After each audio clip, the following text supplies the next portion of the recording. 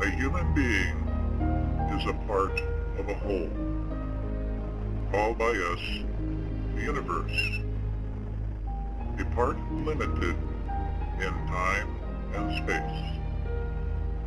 He experiences himself, his thoughts, and feelings as something separated from the rest, a kind of optical delusion of his consciousness.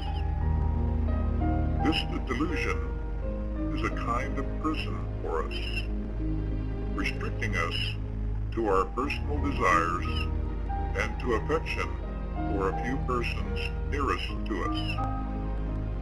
Our task must be to free ourselves from this prison by widening our circle of compassion to embrace all living creatures and the whole of nature in its beauty.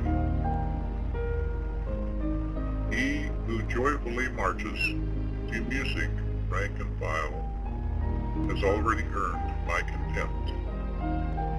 He has been given a large brain by mistake, since for him the spinal cord would surely suffice. This disgrace to civilization should be done away with at once. Heroism and command, how violently I hate all this. How despicable is war. I would rather be torn to shreds than be a part of so base an action. It is my conviction that killing under the cloak of war is nothing but an act of murder.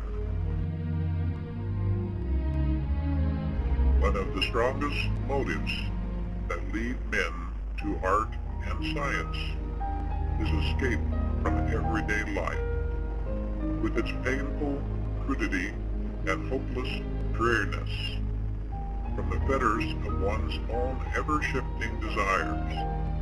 A finely tempered nature longs to escape from the personal life into the world of objective perception and thought.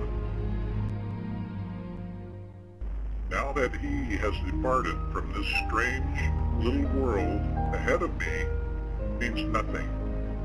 People like us who believe in physics know that the distinction between past, present, and future is only a stubbornly persistent illusion.